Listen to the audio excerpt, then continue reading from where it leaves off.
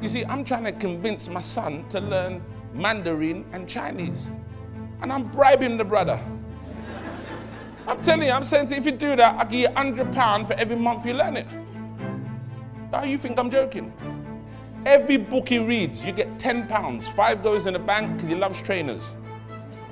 I said, 5 goes in the bank. I said, Omar, that's another 5 towards your next set of trainers. Some people say, well, he should read because he loves it. You do that with your son. When my son tells you about Norman Vincent Peale, when he tells you about Peter Daniel, when he tells you about Zig Ziglar, when he tells you about Jim Rohn, when he tells you about Anthony Robbins, and your son's telling me about Beano, I'm like, who won? Come on, man, I'm telling you.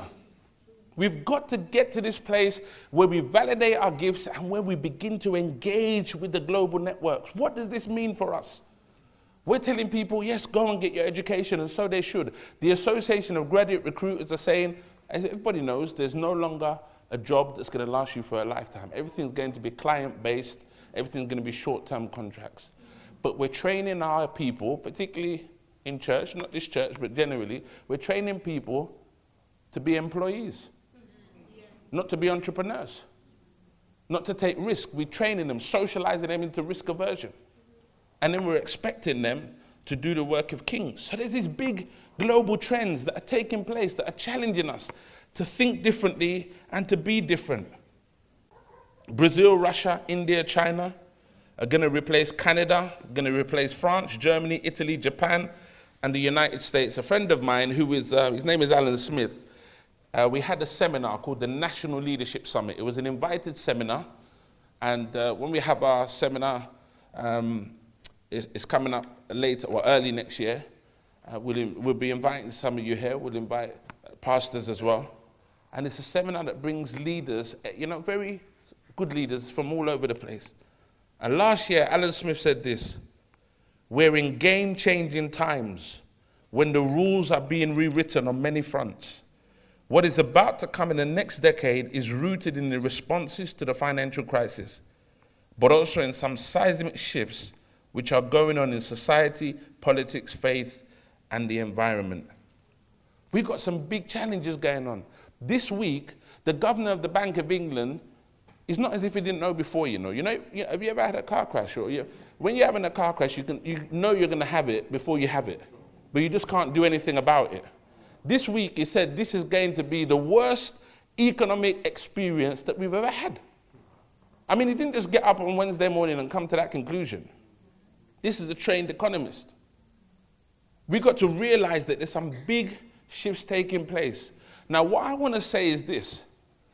Remember, we started with the 5 ontological questions about who am I? Then we talked about our belief window.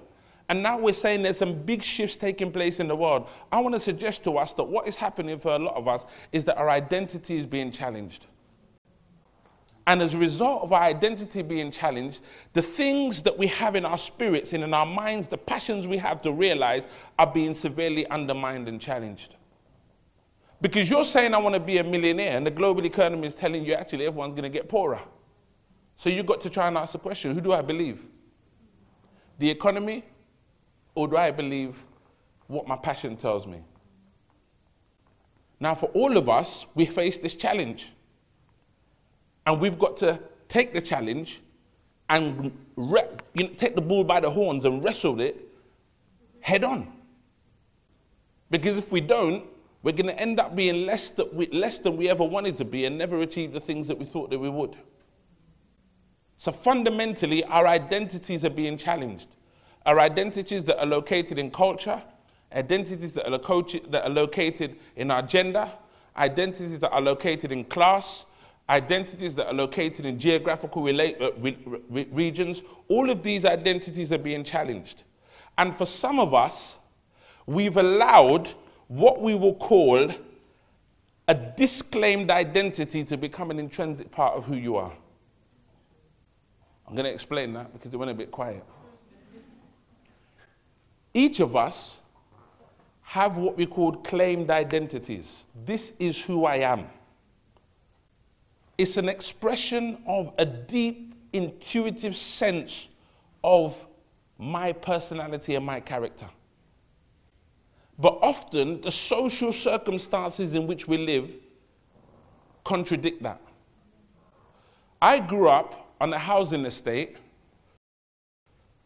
with, I lived with mice, rats. In the night, if you turn on the kitchen floor, it would move with cockroaches. The government paid for my school dinner. The government paid for my, my school uniform. I had one holiday when I was young. The government paid for that too. So I always say to people that I always make it a point to vote, to say thank you to the government for what they've done for me. But you see, I didn't claim that to be my identity. I grew up in a housing estate. It wasn't a very good housing estate, actually. It was positively bad. And everybody outside of that housing estate believed that everybody inside that housing estate would never achieve anything. And for a while, I began to believe them. So I became part of a sound system, Frontline International, which was a big sound system. I started off with Magnum Junior, then I went to Young Nation, then I went to Frontline, which was one of the biggest in the country. I thought that was as good as it was going to get. The disclaimed identity, the sense of who I was, that other people was placing on me, I had to resist that. Because my parents were articulating a different message to me. Because my dad had a stroke and so he couldn't work, so he didn't have money. But he said, look, David, one day you will be something. One day, this is just a journey. There's a light at the end of this. You and your brothers, one day, you will be successful. You would make a contribution to this world. I didn't believe it. Like I said, I got into a sound. We started beating up people, fighting, stealing. I had more disposable income than my parents. But there was this message inside of me saying, you are to disclaim the identity that's being superimposed on you, and you are to assert the intuitive sense of who you are so that everyone else can see. Now, we have got to do that as individuals. You have got to actively resist what people seek to place on you and facilitate who you actually are. Now, this is where your brain becomes fundamentally important. Because throughout the day, your brain is receiving billions and billions of bits of information. Your brain is made up of neurons that constitute cells that fire through synaptic activities. And what happens, you know, you can fit 30,000 neurons on the tip of a pin. That tells you how many neurons we have in our brains. Your brain and my brain is constantly working all day long. That if your brain and my brain was to absorb and process all the information that we have at a conscious level, all of us will have a simultaneous breakdown. Because there will be too much information. So what your brain does and what my brain does is it deletes, it distorts, and it generalizes. It says, David, there's too much information coming this way. So what I'm going to do, I'm going to delete some of it, I'm going to distort some of it, I'm going to generalize some of it. Now that doesn't sound like much, but let me add another dimension to it. Your mind is made up of two components, the conscious and the unconscious. The conscious mind is 10%. The unconscious mind is 90%. The unconscious mind informs the conscious mind. And then as it informs the conscious mind reinforces in the unconscious mind what the unconscious mind put to the conscious mind in the first place. Let me explain that.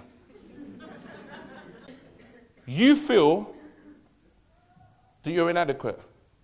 Your unconscious mind feeds that to your conscious mind. Because your conscious mind accepts now that you're inadequate and you're thinking about it, it reinforces what's in your unconscious mind.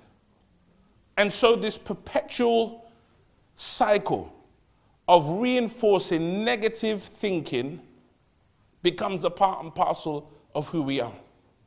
So how do we reverse that? We've got to be intentional in the way that we manage our minds. And the way that we do that is that we expose our minds to alternative forms and patterns of thinking that contradict the negative patterns of thinking that inform our conscious minds. I say to people, if you're not reading a book a week, you can call it what you want. I call it lazy. If you're not reading a book a week, one book a week, I've read 3 books in a weekend and still spent time with my family. People said to me, how? And I said to them, I went to bed early and I got up early. Because I needed to get the information so that I could process my thinking and change the way that I had and change my outlook. Some of us want to achieve great things, but we're not thinking like great thinkers do. And we can't think like great thinkers do because we haven't inputted into our minds the kind of natural resources that great thinkers place into their minds. Psychologists say the mind moves towards the greatest thought that it carries at any one time. People laugh at me when I say this. I can talk and I can get on with people. You laugh at those 2 talents. They've got me into every senior building in this country. They've got me into places where people who you see on television and people want to go and see will say, David, this comment was made in Parliament. Would you like to come into Downing Street to have a conversation about this? Why? Because you can talk and because you can get on with people. One day we had 45 people in a room. If we were to pay for them to come in a room, we would have exceeded £500,000. They never even asked for a travel card reimbursement. Why? Because I could talk and because I like people. I'm just saying, you've got to find out what your one talent is and deliver that with exceptional quality. And it will put you at a serious competitive advantage over and above most of the people that you meet. And let me say something. If you find that you have a talent, please don't just let people tell you you've got a good talent. Go and get it accredited with some sort of institution. I used to go to places and say, I'll give my little talk. They'll say to me, thank you, Pastor David, lovely speech. And they'll send me off with a prayer. So I decided to go to the London Academy of Music and Dramatic Arts at the University of London, do a public speaking course, take the examination. I came out with public speaking distinction, gold, top of the year. So the next time an organisation asks me to speak, I just put an extra 0. You know why? Because my friends weren't telling me I was good.